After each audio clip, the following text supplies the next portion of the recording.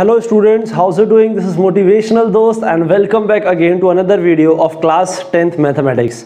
Last class we have discussed about 7 questions of some applications of trigonometry. तो trigonometry भी चल रहा है, एक या दो क्लास में अपन इसके सारे क्वेश्चन सारे कॉन्सेप्ट्स डिस्कस कर लेंगे, ठीक है। तो अब मैं आप लोगों को कराने वाला हूँ क्वेश्चन नंबर 8, ठीक है।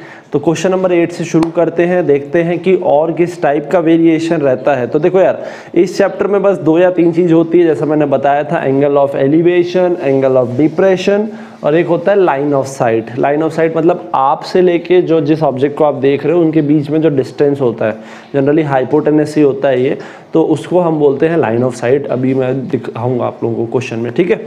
सो डिस्कस करते हैं फिर यार, अलग अलग टाइप के क्वेश्चंस हैं। तो देखो भाई question, so now see question number 8। मैंने होमवर्क दिया था बट फिर भी मैं इस क्वेश्चन को फिर से करवा दे रहा हूँ क्योंकि शायद कुछ बच्चों को समझ में नहीं आया होगा।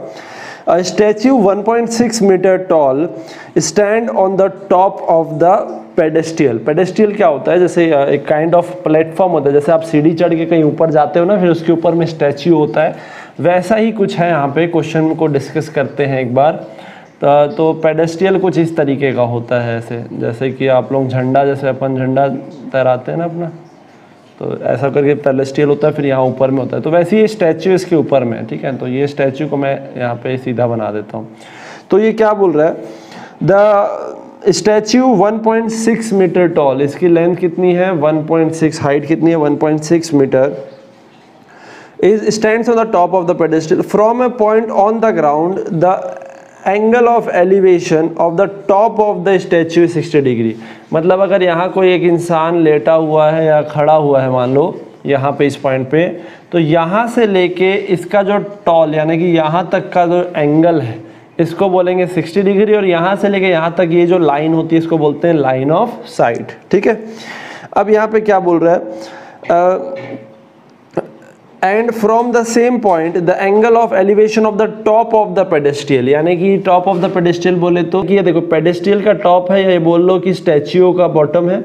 यहाँ पे जो आपका जो बिल्डिंग जो है इसका ये जो आपका मान लो एंगल दे रखा है, ये दे रखा है आपका 45 डिग्री। कितना दे रखा है? 45 degree. Find the height of the पेडेस्ट्रियल, आपको क्या निकालना है? हाइट ऑफ द पेडेस्ट्रियल, यानी कि आपको ये हाइट निकालनी है, ठीक है। तो इस क्वेश्चन को थोड़ा सा और अलग तरीके से अपन लिख देते हैं एक बार। ए बी और ये हो गया सी, और ये आपका पॉइंट हो गया यहाँ पे डी, ठीक है। तो अगेन सेम कॉन्सेप्ट है जो हमने लास्ट क्लास में डिस्कस किया था। हमको ये चीज़ दे रखी है, ये चीज़ दे रखा है, ये नहीं दे रखा है, और एंगल्स दे रखे हैं। तो सबसे पहले तो यहाँ 2 ट्राइंगल, पहले मैं इसको थोड़ा सा और सिंप्लीफाइड बना देता हूँ। यहाँ पे ये हो गया आपका ए बी डी, एक ए बी डी ले लेते हैं। तो ए बी डी, और ये आपका कितना हो गया यहाँ पे? आपका ये सी हो गया, तो ये 1.6 हो गया, ये एंगल 45 हो गया, और ये एंगल हो गया 60 डिग्री, ठीक है। तो देखो हमको ये निकालना है, ये लेंथ निकालना है, ठीक है। तो जो लेंथ निकालना है उसको एज्यूम कर लेते हैं। Let height of पेडेस्ट्रियल B x, इसको एक्स मान लेते हैं, ठीक है। अब हम 2 ट्राइंगल में आपका ट्रिग्नोमेट्रिकल रेशियोज लगाएंगे। पहला लगाएंगे हम ए बी डी में, पूरे बड़े वाले में, ठीक है। तो देखना अच्छे से, in triangle A B D में हम बात करेंगे। परपेंडिकुलर दे रखा है 1.6 प्लस एक्स, ये हो जाएगा परपेंडिकुलर ए डी, और बेस यहाँ पे हम यूज कर लेंगे, तो बेस मान लो बी डी हो गया, ठीक है। तो 10 का ही फॉर्मूला लगेगा, अधिकतर क्वेश्चंस में 10 का लगता है, ठीक है। तो ये हो जाएगा 10 60 डिग्री इक्वल्स टू परपेंडिकुलर कितना है आपका 1.6 प्लस एक्स अपॉन बेस कितना है? बेस है आपका बी डी, ठीक है। ये हो गया आपका एक रिलेशन, ठीक है। तो एक रिलेशन ये आ गया। यहाँ से देखना अपन क्या हो जाएगा, 1060 की वैल्यू क्या होती है? 1060 होता है आपका √3, टेबल में देख सकते हो। ये होगा 1.6 plus x upon B D, ठीक है। तो बी डी की वैल्यू क्या आ जाएगी? बी डी की वैल्यू आ जाएगी 1.6 प्लस एक्स अपॉन √3। ये हो गया आपका इंपॉर्टेंट रिलेशन नंबर 1, इसको रिलेशन 1 मानते हैं। अब दूसरे वाले ट्रायंगल में रिलेशन निकालते हैं। तो दूसरा ट्रायंगल क्या आपका? BCD है। तो देखो BCD को मैं अलग से बना देता हूँ। यहाँ पे ये आपका हो गया C, ये हो गया D, ये हो गया B, और ये हो गया 45 डिग्री, ठीक है। और ये हो गया आपका X। तो देखो इस ट्रायंगल में भी लगाएंगे इन ट्रायंगल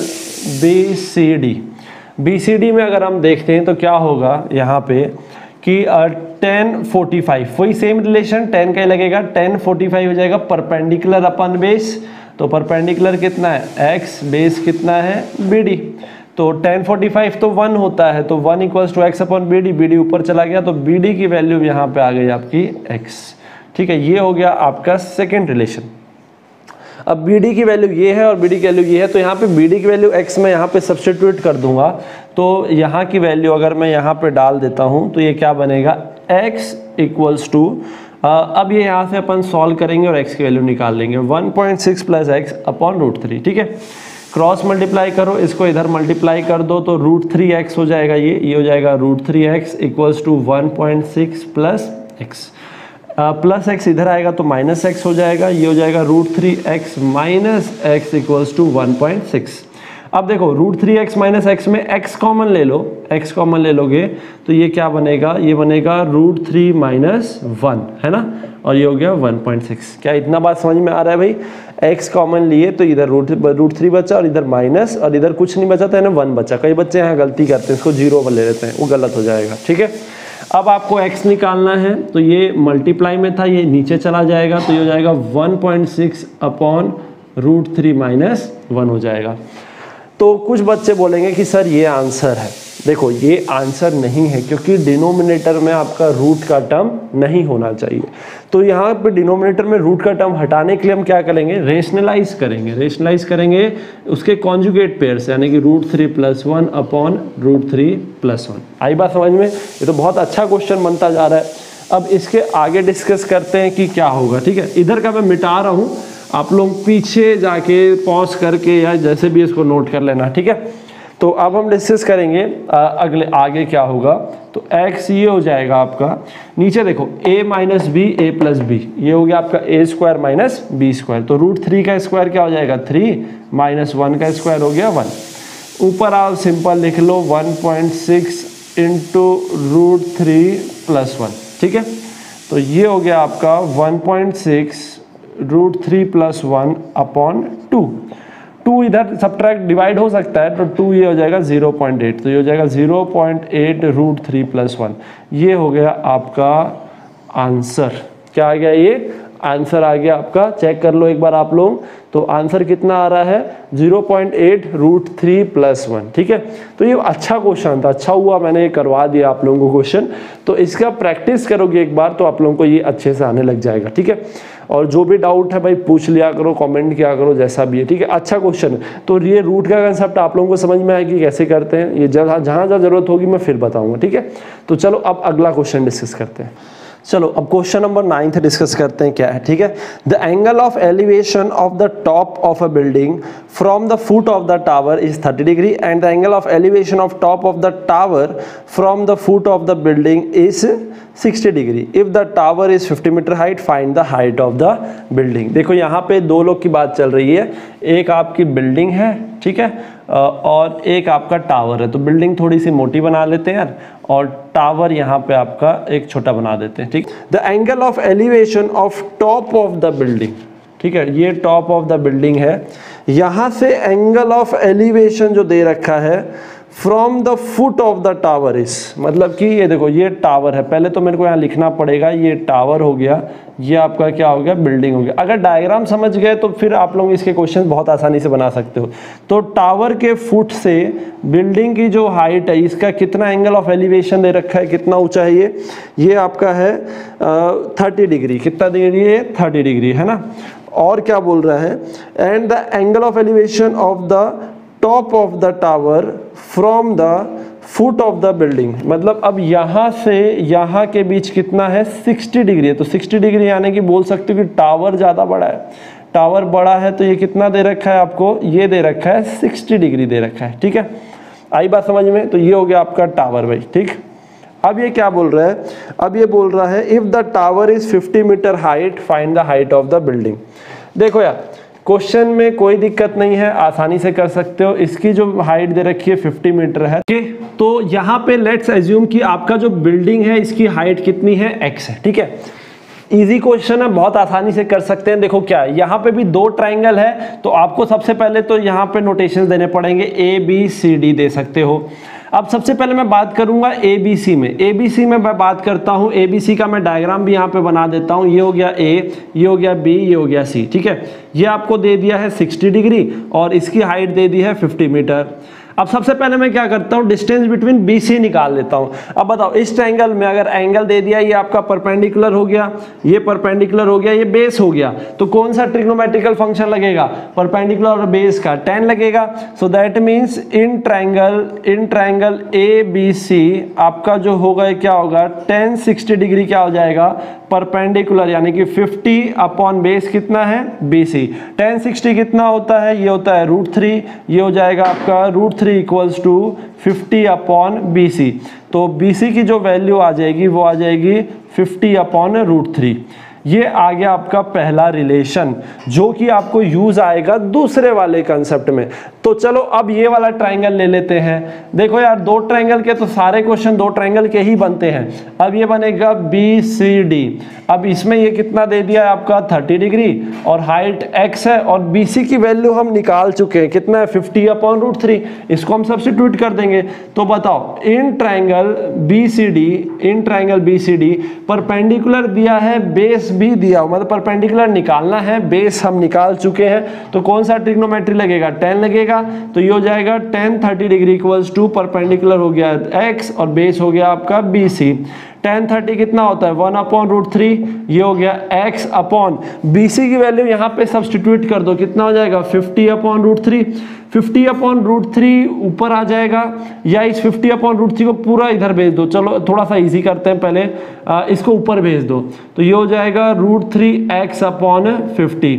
अब क्रॉस मल्टीप्लाई कर दो, 50 को इधर भेज दो, √3 को नीचे भेज दो, तो 50 इधर आ गया तो 50 ऊपर चला गया। √3 इंटू √3 क्या हो जाएगा 3, तो ये हो गया आपका आंसर। तो x की वैल्यू हो जाएगी, मिक्स फ्रैक्शन में लिख दो, 3 1 जा 3 बचा 2 20, यानी कि 3 5 15, 3 6 जा 18 बचा 2/3। आई होप आप लोगों को मिक्स फ्रैक्शन में लिखना आता होगा।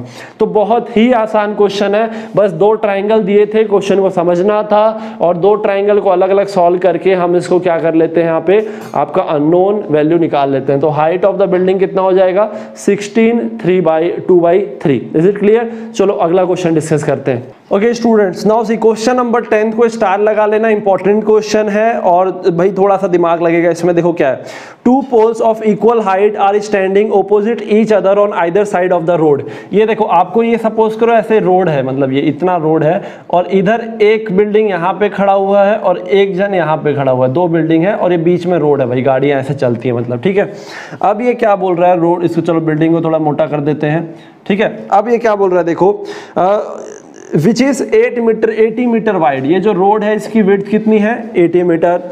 From A point between them on the road the angle of elevation of the top of the pole are 60 and 30 degree. इसका मतलब कि यहाँ पे अगर मैं कोई भी एक पॉइंट ले लेता हूँ, मान लो ये पॉइंट ले लेता हूँ, तो यहाँ से जो इनका एंगल ऑफ एलिवेशन है, यानी कि ये और ये जो एंगल है वो कितना कितना है। अब ये इसके करीब है तो इसका हो जाएगा 60 डिग्री और इधर से हो जाएगा 30 डिग्री, ये दे रखा है। Find the height of the pole and the distance of the point from the poles, यानी कि आपको क्या बताना है, you have to find the height of the पोल, और आपको ये और ये वैल्यू निकालनी है। तो चलो ट्राई करते हैं, कुछ चीज दे नहीं रखा, बस इतनी इंफॉर्मेशन दे रखी है, देखो कैसे करेंगे। So let height of pole, yes देखो भाई, लेट हाइट ऑफ पोल आपका कितना हो जाएगा, इसको मान लेते हैं x, तो ये भी x हो जाएगा, लेट हाइट ऑफ पोल भी x। अब देखो ये डिस्टेंस भी हम एक बार मानना पड़ेगा हमको, तो बताओ अगर ये डिस्टेंस y है, ये पूरा आपका 80 है, तो ये कितना हो जाएगा 80 माइनस y होगा कि नहीं होगा। तो यहाँ नेमिंग कर दो A B C D और E। सो यहाँ पे ये और लिखना late AC equals to y, तो उस हिसाब से CD कितना हो जाएगा, CD हो जाएगा 80 माइनस y, होगा कि नहीं होगा। अब आपको कुछ नहीं करना है, दोनों ट्राइंगल में ट्रिग्नोमेट्रिकल फंक्शंस लगाने हैं और आपको निकालना है। तो सबसे पहले तो मैं ये वाले ट्राइंगल में लगा लेता हूँ, ये ट्राइंगल है आपका BAC और ये एंगल आपका हो गया 60 डिग्री, ये हो गया x और ये हो गया y। तो बताओ इन ट्राइंगल BAC परपेंडिकुलर और बेस का ही खेल है, यानी कि tan लगेगा यहाँ पे, tan 60 डिग्री कितना हो जाएगा, परपेंडिकुलर अपॉन बेस कितना है y, tan 60 कितना होता है √3, ठीक है। तो यहाँ पे एक रिलेशन आ गया √3 equals to x upon y। अब इसका यूज हम ले सकते हैं अगले कंसेप्ट में, ठीक है। अब दूसरा ट्राइंगल ले लो, in triangle CED, in triangle CED, यहाँ पे आप देखो क्या हो जाएगा, ये आपका हो गया CDE। ऐसे अलग अलग ट्राइंगल बनाने से इजी दिखता है, ठीक है। ये x हो गया, ये हो गया 80 माइनस y, ठीक है। इसमें भी वही है सेम, और ये एंगल कितना है 30 डिग्री। तो बताओ tan 30 डिग्री कितना हो जाएगा, tan 30 डिग्री हो जाएगा perpendicular that is x upon base कितना है 80 माइनस y, ये हो गया। अब tan 30 कितना होता है 1 अपॉन √3, ये हो जाएगा आपका x upon 80 minus y। 80 minus y cross multiply कर दो, ये ऊपर आ जाएगा और √3 इधर चला जाएगा, तो ये हो गया √3x। ये हो गया आपका सेकेंड रिलेशन। अब आपको क्या करना है, यहाँ पे थोड़ा सा इसको सिंप्लीफाई करते हैं, x यहाँ पे कितना हो गया √3y हो गया, ठीक है। तो एक रिलेशन ये है और एक रिलेशन ये है। अब हम इस दोनों रिलेशन को सॉल्व करके x और y की वैल्यू निकालेंगे, that means linear equation in 2 variable. इसकी वीडियो मैंने बना रखी है चैनल में, आप लोग जाके देख सकते हो, इस चैप्टर को कंप्लीट कर सकते हो। तो यहाँ पे मैं सब्स्टिट्यूशन करूंगा, मैं क्या करूंगा x की वैल्यू उठा के यहाँ पे डाल दूंगा और फिर y की वैल्यू निकाल लूंगा, उस y की वैल्यू को इसमें डाल दूंगा तो x की वैल्यू आ जाएगी। कैसे होगा देखो, x की वैल्यू कितनी है √3y, क्या मैं इसको इसके अंदर सब्स्टिट्यूट कर सकता हूँ, तो यहाँ लिखूंगा सब्स्टिट्यूटिंग, ठीक है, value of x in equation 2। तो देखो क्या बनेगा, ये बनेगा 80 माइनस y इक्वल्स टू √3 और x की वैल्यू कितनी आ जाएगी, यहाँ पे मैं ब्रैकेट में लिख देता हूँ √3y। तो ये हो जाएगा आपका 80 minus y equals to √3 into √3 कितना हो गया 3y, है ना। तो 3y हो गया, माइनस y अब उधर जाएगा तो क्या हो जाएगा 4y, 3y plus y 4y, और y कितना हो जाएगा 80 डिवाइड बाई 4 हो जाएगा, यानी कि 20। तो देखा आपने y की वैल्यू निकाल लिया आपने, तो y की वैल्यू 20 मिल गई आपको। अब x की वैल्यू कितनी हो जाएगी, अब यही वैल्यू को वापस इसमें क्या करना है आपको सब्स्टिट्यूट करना है, तो x की वैल्यू हो जाएगी √3 इंटू 20, यानी कि 20√3। तो इसका मतलब कि आपका जो बिल्डिंग है, इस बिल्डिंग की हाइट कितनी हो गई, ये हो गई आपकी 20√3, और इन दोनों के बीच का डिस्टेंस, ये की डिस्टेंस कितना है, ये डिस्टेंस आपका 20 और ये कितना हो जाएगा 80 माइनस 20 यानी कि 60। तो ये हो गए आपके 3 आंसर। क्या हो गए, आंसर हो गए। तो ये हो गया आपका क्वेश्चन, इसको अच्छे से प्रैक्टिस करना। इसमें हमने लीनियर इक्वेशन इन 2 वेरिएबल का सब्स्टिट्यूशन मेथड यूज किया है, ठीक है। बहुत इजी है, आराम से करोगे तो बन जाएगा। सो स्टूडेंट्स, अब हम करते हैं क्वेश्चन नंबर 11, ठीक है। देखो, a TV tower stand vertically on a bank of a canal, ठीक है। एक यहाँ पे आपका टीवी टावर ये खड़ा हुआ है, देखना अभी यहाँ पे इसका डायग्राम भी दे रखा है बुक में। From a point on the other bank, bank क्या होता है आपका जो रिवर होता है, जैसे कि मान लो ये आपकी यहाँ पे ऐसे रिवर जा रही है, ठीक है, ये रिवर है, ये बैंक हो गया एक किनारा, ये हो गया दूसरा किनारा, ठीक है। तो यहाँ पे मान लो यहाँ तक नदी है, तो यहाँ पे हम ले लेते हैं, ये पूरे नदी है, ठीक है। तो ये क्या बोल रहा है, from A point on the other bank directly opposite the tower the angle of elevation of the top of the tower is 60 degree, यानी कि इतनी बड़ी चौड़ाई जो नदी की है, जैसे रोड थी उसमें ऐसी इसमें नदी है, यहाँ से जो इसका एंगल ऑफ एलिवेशन है वो कितना डिग्री है 60 डिग्री, ये दे रखा है। अब क्या बोल रहा है, from another point 20 metre away from the point on the line joining, मतलब यहाँ से अगर आप इधर इस साइड में जाओगे मान लो, तो यहाँ से 20 मीटर में, ठीक है, ये जो पॉइंट आपका आया इसको डी मान लेते हैं, ये सी है, वैसे आपका डायग्राम दे भी रखा है, ये बी हो गया और ये हो गया।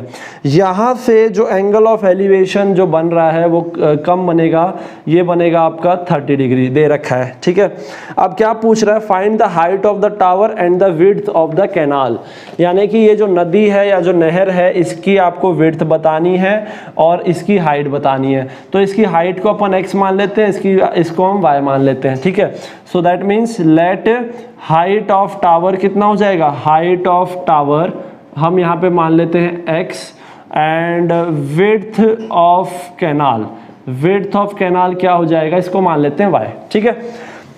दो ट्रायंगल है, दो इक्वेशन है, आराम से सॉल्व कर सकते हैं। तो देखो क्या होगा, सबसे पहले इस छोटे वाले ट्रायंगल में लगा लेते हैं। ये बहुत ही इजी क्वेश्चन है, इस टाइप के क्वेश्चन हम प्रैक्टिस कर लिए, फिर भी एक बार बना लेते हैं। ACB, ठीक है, ये आपका 60 डिग्री है, ये x है, ये y है। तो इसमें लगा लेते हैं ट्रायंगल में प्रॉपर्टी। सो इन ट्रायंगल एकदम पिछले टाइप जैसा, इन ट्रायंगल ACB, तो यहाँ पे आपका tan 60 डिग्री कितना हो जाएगा, x अपॉन वाई। tan 60 कितना होता है, √3, ये हो गया x अपॉन वाई। तो x की वैल्यू कितनी हो गई, √3y। ये हो गई आपकी पहली वैल्यू, ठीक है। एक इक्वेशन यहाँ मिली। अब हम लगाते हैं ACB में, ठीक है। हमेशा याद रखना ट्रिग्नोमेट्रिकल जो रेशियोज जो लगते हैं फॉर्मूले, वो सिर्फ राइट एंगल में लगाए जाते हैं, ठीक है। ये हमने पहले ही चैप्टरों में डिस्कस कर लिया है इससे पहले में। तो इन ट्रायंगल ADB, इसमें बताओ ये x है, ये पूरा कितना हो जाएगा, ये हो जाएगा 20 + y। कितना हो जाएगा, 20 + y। तो बताओ, और ये एंगल कितना दे रखा है, ये एंगल दे रखा है आपको 30 डिग्री।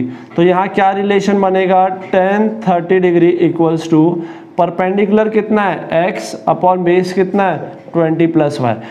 tan 30 कितना होता है, √3, ठीक है। नहीं, √3 नहीं होता, ये होता है 1 अपॉन √3। तो 1 अपॉन √3 कितना हो जाएगा, x upon 20 + y। Cross multiply करो, 20 + y क्या हो जाएगा, 20 + y हो जाएगा, एकदम पिछले वाले क्वेश्चन जैसा है, √3x। अब यहाँ पे भी √3x की वैल्यू यहाँ पे हम सब्सटीट्यूट कर देंगे, डाल देंगे। तो ये क्या हो जाएगा, 20 + y equals to √3 into x की वैल्यू क्या डाल दिए, √3y। यहाँ पे लाइन लिख लेना, substituting value of x in equation 2, ठीक है। तो ये क्या बन जाएगा, 20 + y equals to √3 into √3, 3 into y, 3y। ये y इधर जाएगा तो सब्ट्रैक्ट हो जाएगा, तो 20 हो जाएगा 3y माइनस y यानी कि 2y। y की वैल्यू आ जाएगी 20/2 यानी कि 10। कितनी आ जाएगी, 10 आ जाएगी। इसका मतलब कि y की वैल्यू 10 हो गई। और इसको जब हम वापस इस इक्वेशन में डाल देंगे तो x की वैल्यू कितनी हो जाएगी, 10√3 हो जाएगी। आ रही बात समझ में। तो x की वैल्यू कितनी हो गई, यानी कि हाइट ऑफ द टावर कितना हो गया, 10√3, और कैनाल की विड्थ कितनी हो गई, 10 हो गई। तो ये क्वेश्चन भी पिछले वाले टाइप का क्वेश्चन था। आप लोग होमवर्क के लिए, यस, क्वेश्चन नंबर होमवर्क के लिए आप लोग 12th ट्राई कर सकते हो, 12th और 13th। वरना मैं इसको अगली क्लास में, अगले क्लास में इस वाले चैप्टर को खत्म कर देंगे। उसके बाद देखते हैं कौन सा चैप्टर शुरू करते हैं, ठीक है। सो आई होप आप लोगों को सारे क्वेश्चंस कंसेप्ट समझ में आ गए होंगे, ठीक है। तो that's all for now. C you motivational दोस्त इन द नेक्स्ट वीडियो।